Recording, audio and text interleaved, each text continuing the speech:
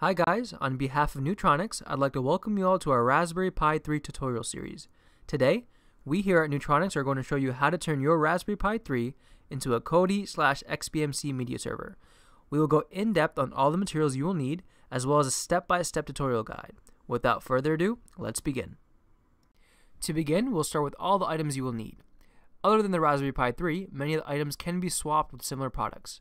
But before we go into the helpful accessories, let's talk a bit more about the Raspberry Pi 3. The device will be the core of our project, and we go in a bit more in depth with all the features and I/O ports in our previous video, which is also linked in our channel. But I just want to reiterate that the Pi 3 is more powerful than the previous generation, and it will be better equipped to handle live streaming as well as video playback. The device features the necessary HDMI port as well as the micro USB port where we can hook up our power supply. It also has the SD card slot where we will put all the software we need into our device. We also have the Anker Bluetooth Ultra Slim keyboard. We recently purchased this off Amazon, so we will link all the items we bought below. In addition to the keyboard, we have the Anker mouse as well. And all of this stuff is connected by a USB dongle which we can hook up to the Raspberry Pi 3 into one of the 4 USB 2.0 ports it does have. These peripherals are optional and can be swapped with similar products online, such as keyboards that feature touchpads, so keep that in mind as we go forward with the video. Our storage device will be a 32GB microSD provided by Samsung, and although 32GB is a bit too much, we only need roughly 8GB. Here at Neutronics, we like to go hard, so we want to make sure we have a decked out machine.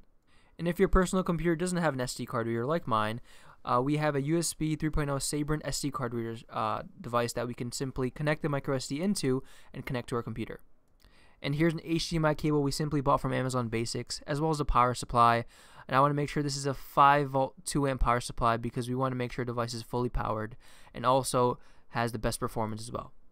So that's basically all the materials we need for our project today. And for the next part of the video, we're going to show you exactly how to install XBMC and Kodi onto your SD card. Stay tuned. So to begin, we're on the raspberrypi.org downloads page, and as you can see, we have a few options here. So we simply select the Noobs option right here, which stands for New Out-of-the-Box Software, and is an easy beginner installer we will be using for our project right here. So we simply click the download button and wait.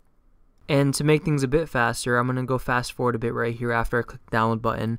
It does take some time to download depending on your internet connection.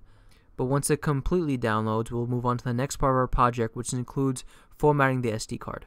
So after a while, your download should be finished. And once it completely downloads, go to your downloads folder. And once you're in your downloads folder, you can definitely see the zip file, open it, and extract it to a directory of your choosing. We're simply extracting it onto the desktop just to show you guys a bit easier. And after you complete the extraction, we can move on to the next part of our project. So once it's fully extracted, we're on our desktop right now, and you can see the folder right there. And it has a lot of boot files necessary to be on the storage device of your choosing. And we go to my computer and choose your storage device, and we have to format it to make sure it's fresh and clean, ready to put whatever we want to put on it.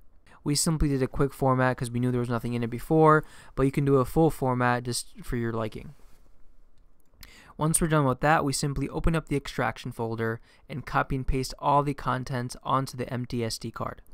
This process may take some bit of time depending on how fast your computer is, but once it's done, your XBMC media server / Kodi player will be working and ready to go.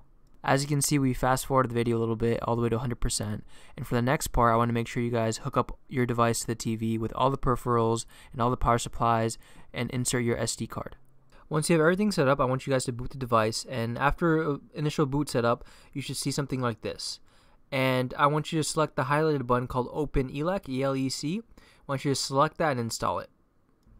After the installation, your device should reboot and go into the Kodi player. After all that, your device is now ready to go. Your Raspberry Pi 3 has turned into a Kodi player / XBMC media server. You should now be able to configure your application to do live streaming, video playback, everything your heart desires, and fulfill